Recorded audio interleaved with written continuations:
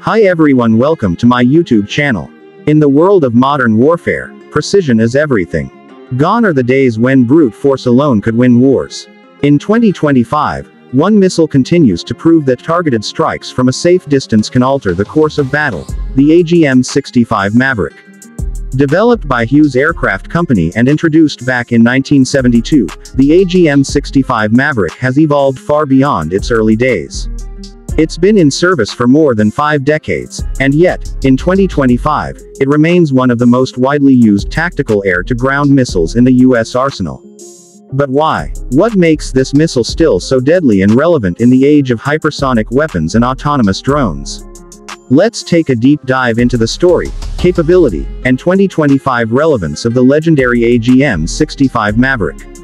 Today, this missile isn't just surviving, it's thriving, thanks to smart upgrades, adaptive warhead configurations, and new integration with next-gen aircraft and targeting systems.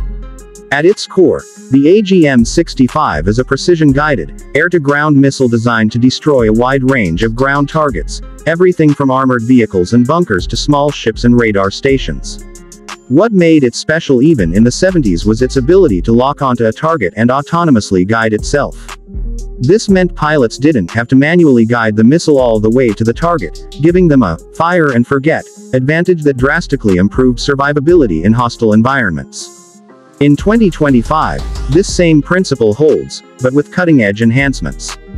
The modernized versions, especially the AGM-65L, are now equipped with improved infrared seekers, advanced electro-optical sensors, and digital autopilot systems. These allow for better target discrimination, improved lock-on after launch, and greater resistance to electronic jamming. So how exactly does the AGM-65 work today? When mounted on a fighter like the F-16 or A-10 Thunderbolt II, or even drones like the MQ-9 Reaper, the Maverick uses high-resolution imaging to identify and lock onto a target. Once fired, it autonomously flies toward the designated object using built-in navigation systems and seeker heads. Some versions, like the AGM-65D and AGM-65G, use infrared imaging, while others like the AGM-65H and AGM-65L use electro-optical TV guidance. The laser-guided AGM-65E variant adds even more accuracy, especially in low-visibility conditions. In 2025, the digital integration is smoother than ever.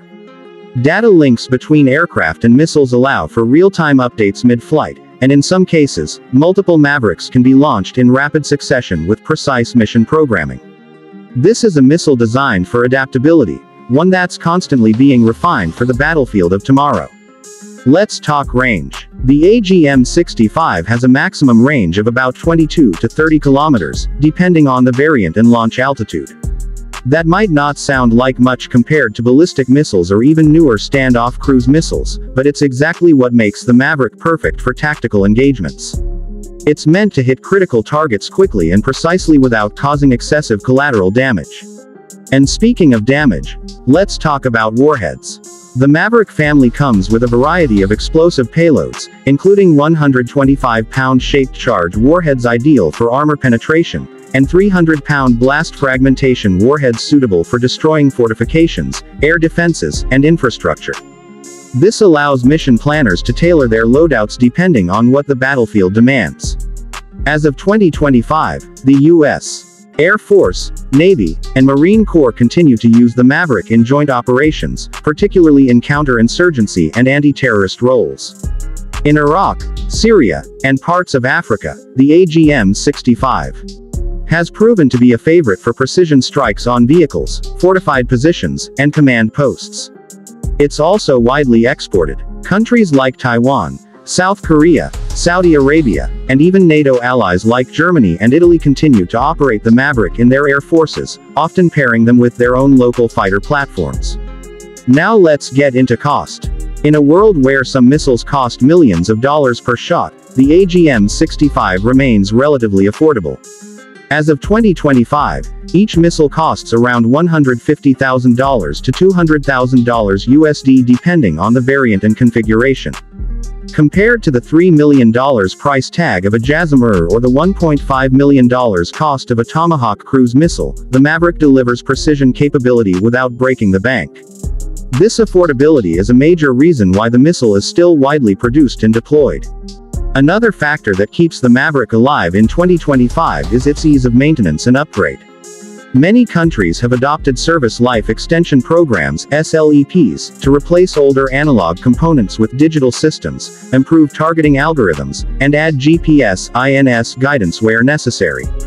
The Air Force has also worked with Raytheon, now a part of RTX Corporation, to produce hybrid models that combine the best features of multiple variants. This means that even old Mavericks sitting in stockpiles can be retrofitted and turned into formidable weapons once again. But let's address the elephant in the room. With so many high-tech weapons in the US arsenal, why is a 50-year-old missile still in service? The answer lies in its combat-proven reliability. The Maverick has been used in virtually every major US conflict since Vietnam. It destroyed tanks in the Gulf War, radar stations in Kosovo, insurgent hideouts in Afghanistan, and naval targets in Yemen. Unlike newer weapons that still face real-world